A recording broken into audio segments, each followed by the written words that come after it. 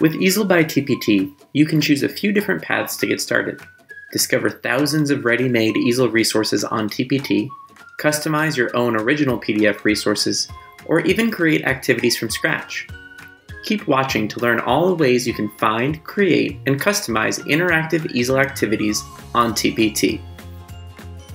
On teacherspayteachers.com, you can filter for Easel activities. Then, filter for any additional criteria, such as grade and subject. From the results page, find a resource that meets your needs, and open the resource as a digital activity in Easel. You'll see your chosen activity at the top of the My Activities page in Easel. From there, you can open the activity in Easel to customize it further for your students, or to instruct or assign.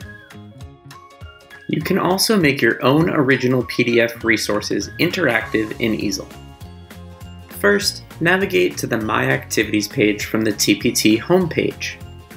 Then, find the Create button.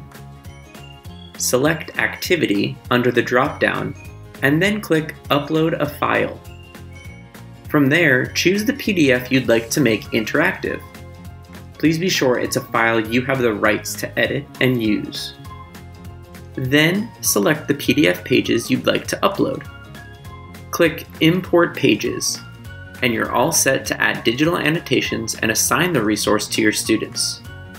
You can also click the Edit Pages button at left to add and remove pages or import another PDF. Finally, you can also create an activity completely from scratch within Easel. On the My Activities page, go to the blue Create button, select Activity, and then choose Blank Activity.